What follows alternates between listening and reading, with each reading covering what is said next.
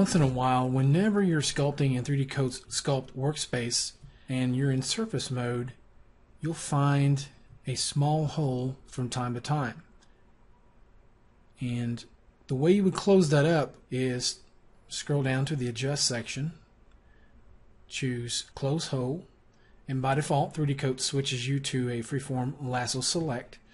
You can just select that area. You probably want to keep it as tight as possible. And there you go.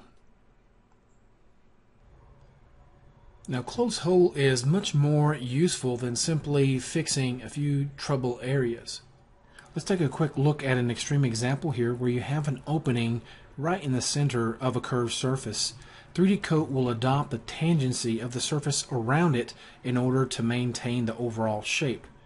So let's select around this opening.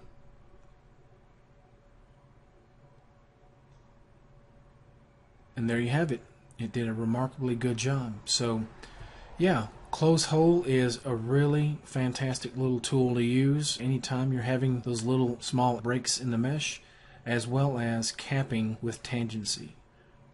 So that's the Close Hole tool in 3D Coat. Thank you for watching. We'll see you next time.